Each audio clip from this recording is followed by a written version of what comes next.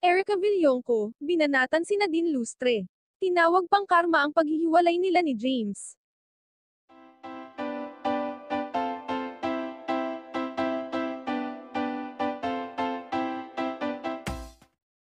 Karma's a bitch. Yan ang reaksyon ni Ericka Villongco, ex-girlfriend ni James Reid, bago pa man naging sila ni Nadine.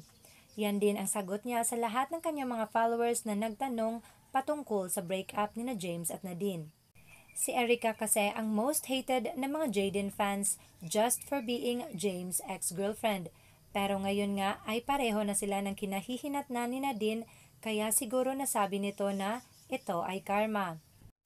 Noon kasi ay nag-cheat din etong si James kay Ericka sa kanilang relasyon. FYI sa ibang babae at hindi kay Nadine. Yun nga lang, mas galit ang mga Jaden fans kay Ericka imbis kay James, na kung tutuusin ay si Ericka naman talaga ang biktima. Narito ang iilang mga komento ng mga netizens sa naging reaksyon ni Ericka.